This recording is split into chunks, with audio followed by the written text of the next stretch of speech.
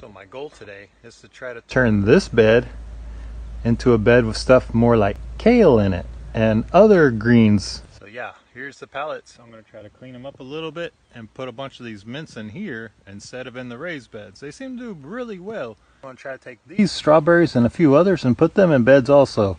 Give them a better chance than this hard ground that they're just not doing very good in. I'm doing really good today. I'm going to try to thin out these carrots a little bit too. They're clustered in here really tight. Give them some room.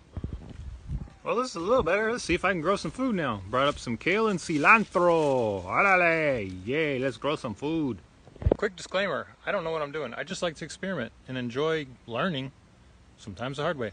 I put some carrots and one strawberry in this, and my new mint jungle. I took all the mints from that one bed in the front yard, which is by the river, and put them in these pallets, so we'll see how they do. And I dug up a couple strawberry plants and put them in here and took out the carrot that was in the middle of the two kales, so we'll see how everything does over here. And I don't know if you can transplant carrots, but they were really thick in here, and I pulled some out and planted them in the bed over by the river. We'll find out. I transplanted some cilantro into my teacup.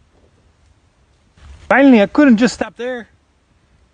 I cleaned up this bed a lot and spaced out some of the dill and put in some cilantro. It's ready.